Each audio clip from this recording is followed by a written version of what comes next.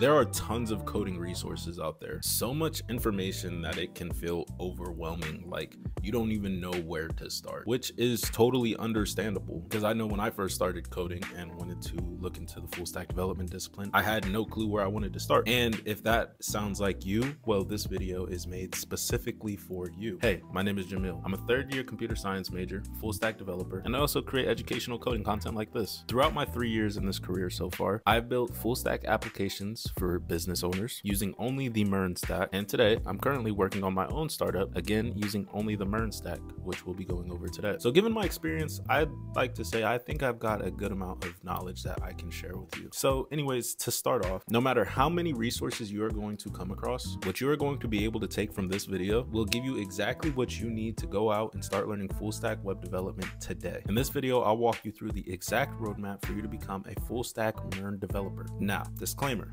this isn't a course, it's a guide. I'll be breaking down everything that you need to learn from front end all the way into the back end, and I'll also be providing links on each topic so that you can start building your skills right away. And I'll also leave all of the resources inside the description of this video. With all that information, this video might be longer than my previous ones, which are typically under 7 minutes, so that's not really saying much. But anyways, grab a notebook, maybe a bag of chips, and feel free to follow along. So welcome to the MERN full stack development roadmap. First off, you might be wondering, what the heck is MERN? So MERN is a technical skill stack, a bunch of basically tools that you will be using to create full stack applications. What does MERN stand for? It stands for Mongo, Express, React, and Node.js. And in this video, we'll be basically going over everything MERN. So you came here for a reason. Let's not waste any time and let's jump right into the video.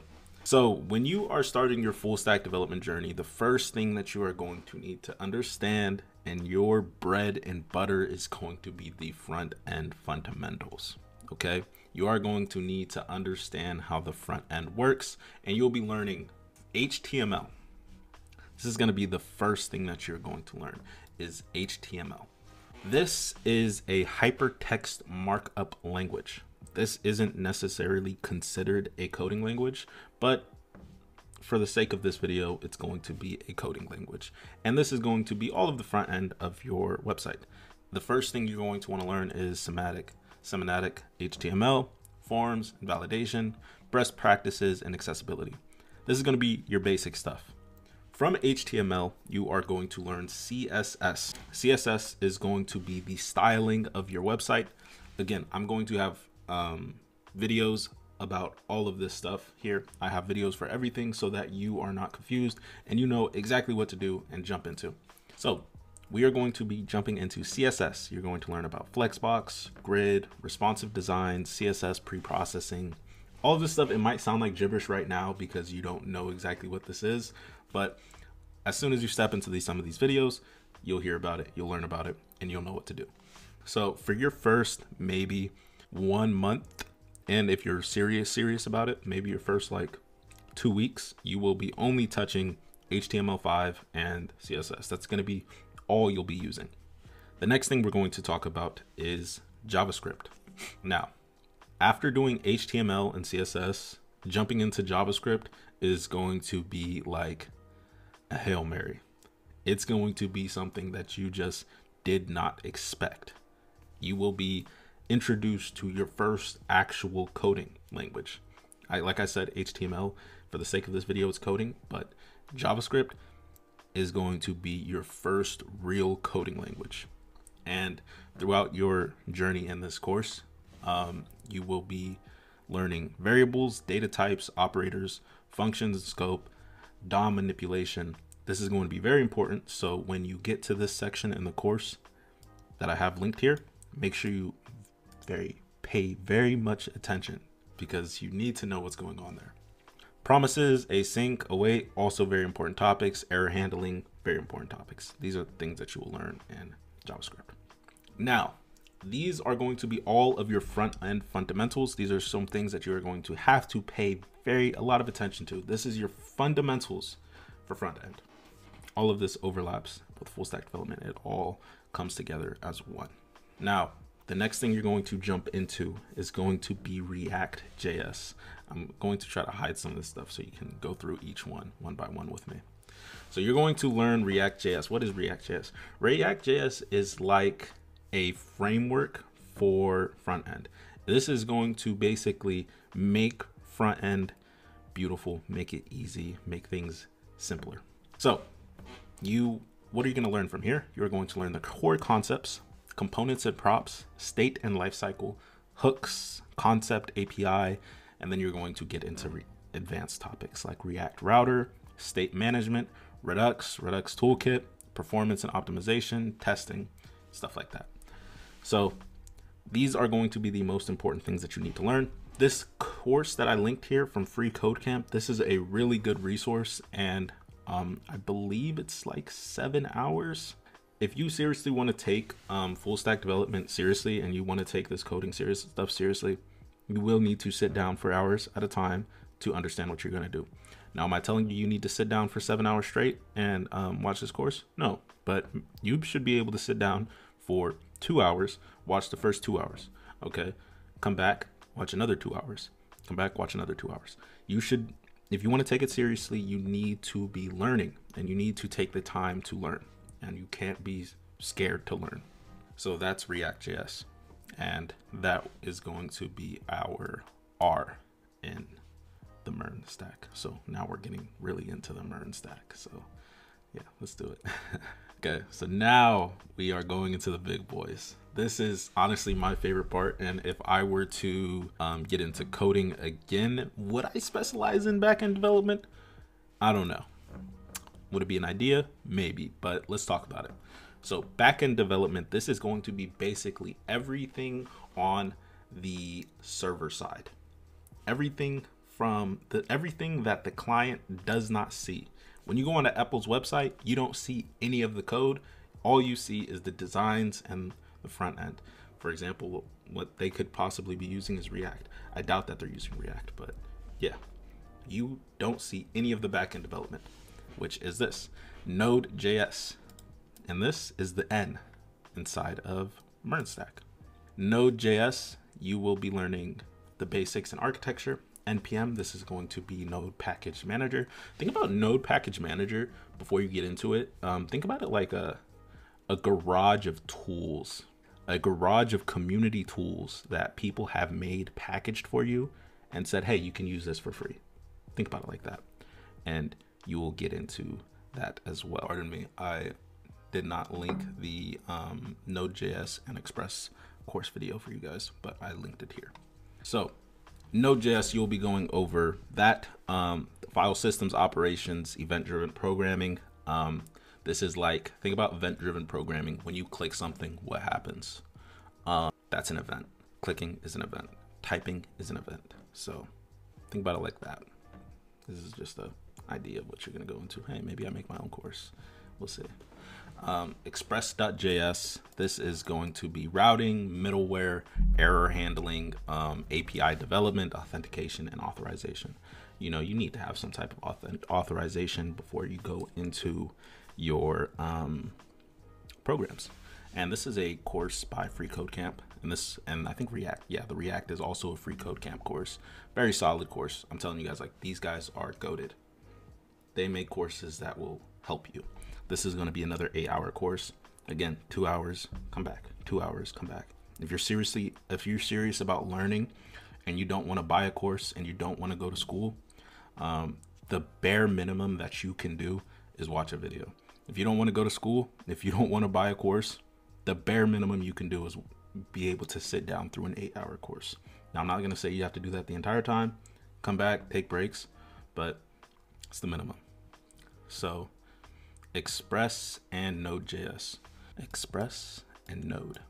So now we are nearly all the way through our MERN, the word MERN. Now we're going to get into something else. And this is the fun part, because this is when you start realizing I'm really coding. This is when you start realizing I'm really making some cool stuff.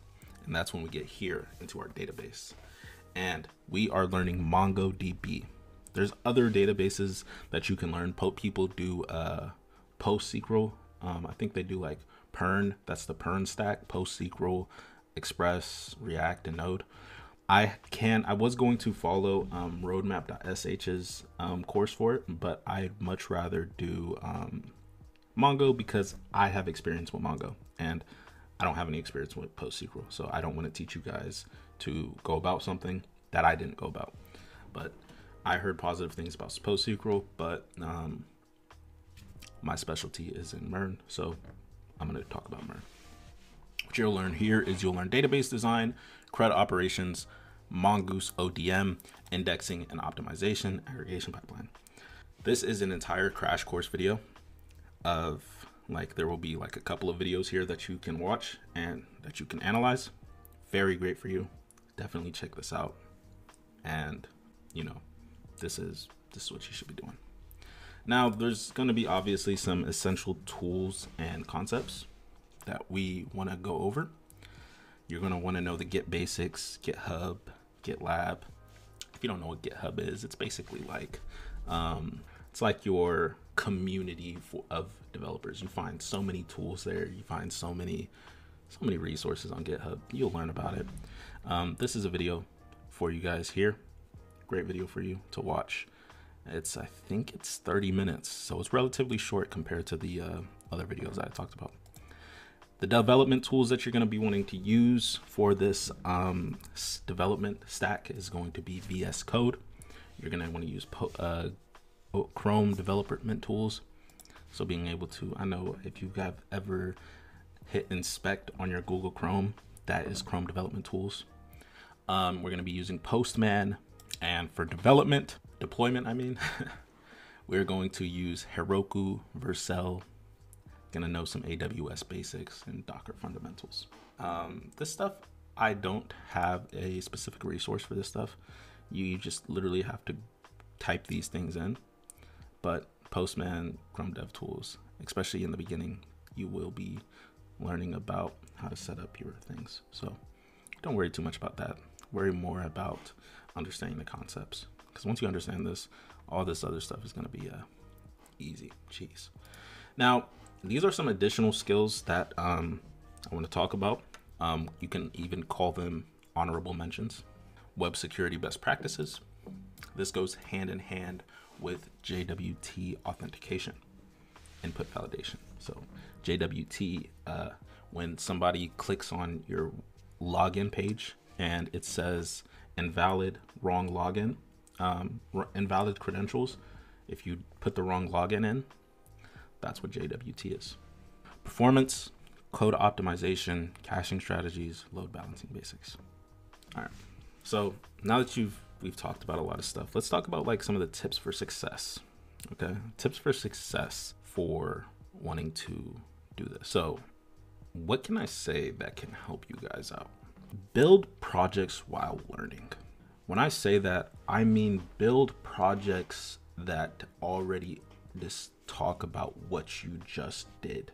Even if it's not something super big, it doesn't need to be an entire full stack application. But if you just learned how to make a login page, make your own login page without following the course. If you made it once, do it again in your own style. Excuse me. Do it again in your own style. Decorate it how you want to decorate it. That's what I can say. Practice coding daily. When I started learning how to code, I coded every day for about an hour. Okay, every day for about an hour. So practice your code daily. Join developer communities. I have a Discord of, I believe at the time that I'm saying this, 1,000 people are in there. Road to 10K. I want 10K people in there. That would be fire. That'd be a big community. Contribute to open source. Now, this is something that is looked good upon. This is not something that I've done yet, but this is something that a lot of people are talking about, and this could be something that can help you. You can find these on GitHub, open sources on GitHub, projects, commit to those, help out, keep up with new technologies, see what's new out there. And you try to make your Instagram page and your YouTube page very much developer friendly. Make it developer friendly. Make it look like, oh, okay, like I'm seriously learning about this. Don't have your pages looking like, you're still not trying to learn how to code. You're trying to You know, if you watch video games, I used to play video games and I watched video games and stuff. My feed used to look like a bunch of video game feed. Just try to make it, be interested in it, you know? Don't just say you're interested, be interested. So those are my tips for success. The Discord channel, drop in, at me, say what's up, say you came from this video. Yo, what's up guys? Thank you for sticking to the end of this video. I hope you liked it. If you did, drop a like and subscribe and comment down something that you're interested in with coding. You know, what discipline are you most interested in? And as always, I'll be replying to all the comments, and I'll see you in the next one.